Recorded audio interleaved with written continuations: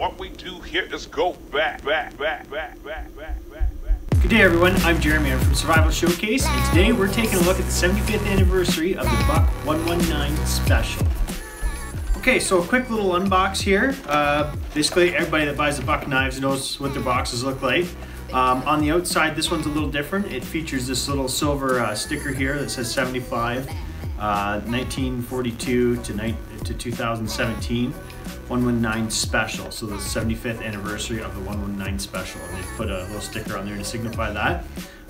Details a forever warranty right here, which any defects in craftsmanship, workmanship, anything like that, Buck covers 100%. They do not cover misuse or inappropriate handling of the knife. So opening it up, there's a couple cards in there, knife and sheath. Looks pretty already. First card is just a little message from the Buck family, and then on the back side explains the forever warranty. And then this card here is about the 75th anniversary 119 Special model. So I'll let you guys read up on that stuff. So right away in the sheath, you can see right here we got an embossed 119 Special 75 here on the front, and over on the back side we got a 119 embossed on the back. We have a really nice belt loop right through here, and it's fitted on there with some little rivets into the leather. The leather sheath is made in Mexico. The knives are 100% made in America. Nice retention strap on there with the knife in there. It's not going anywhere.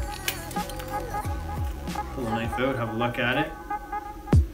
On most standard Buck knives, they have a year dating system down here. This one here features, it says Buck, and it has a little anvil with the 75 in it, and then a USA right behind that to signify that this is a special model. Really nice brass bolster on the back here. Beautiful handle, feels really nice. This is a Coca-Cola diamond wood grip. It has a little medallion inlay that says 1942 to 2017. It has the Buck 119 knife pictured in there, and the 75 year. Really nice job on this knife. Beautiful grind on there. You can see the grind. Very, very thick piece of metal. Overall, I think this knife here is going to be an excellent knife for bushcrafters. Campers might want to consider this as well. You could also use it as an EDC knife. A little big for me for my EDC knives. You know, I like pocket clip knives for my EDC knife, but some people, if they want something a little bit bigger, a little more meaningful on their side, depends what they're doing, right? This might be the knife for them. So definitely though, I believe that this is a perfect knife for a bushcrafter. The blade is made of a 420 HC steel. And what the 420 is, it's a little different than just standard 420. The 420 HC is a higher carbon, so the HC stands for higher carbon. And what that enables them to do is to bring this to a little more of a hardness than your standard 420 steel. This goes to a Rockwell test of 58. So it's been tested to a Rockwell hardness of 58. It's a clip point style blade on there. Overall though, that is a beautiful feeling knife for the hand. You know, you're gonna grab on there, and for the size of my hand and the size of the knife, I think it's a perfect fit.